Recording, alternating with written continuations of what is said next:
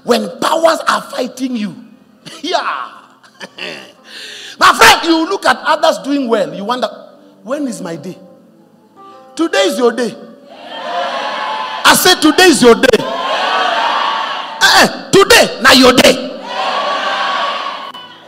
Colossians 4, verse 3. Look at what Paul is praying. Paul himself, his doors were closed. So meanwhile, praying also for us, that God will open to us a door for the word, to speak the mysteries of Christ, for which I'm also in chain. He's telling people, pray for me, that the door of utterance, KJV says, that the door of utterance may open to me. Let me show you what happened to Paul. 2 Corinthians 2:12. I'll talk about powers can close door. It says, furthermore, when I came to Troas to preach Christ's gospel, a door was opened unto me of the Lord. Now, people pray for me that the door will open, right? Then now, so when I came to Troas, the door opened for me. I had no rest in my spirit, because I found not Titus my brother, but taking my leave of them, I went from them to Macedonia.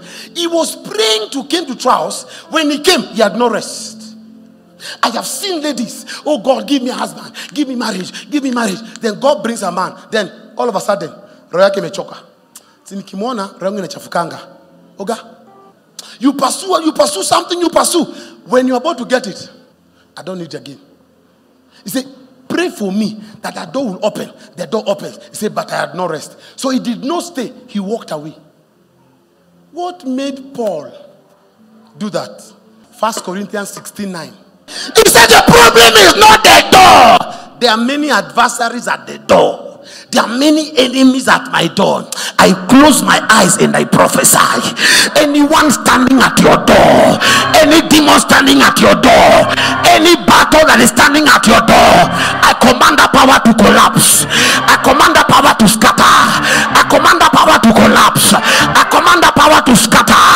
Whoever is standing as a strong man, that you cannot prosper, you cannot rise in life, somebody shout scatter.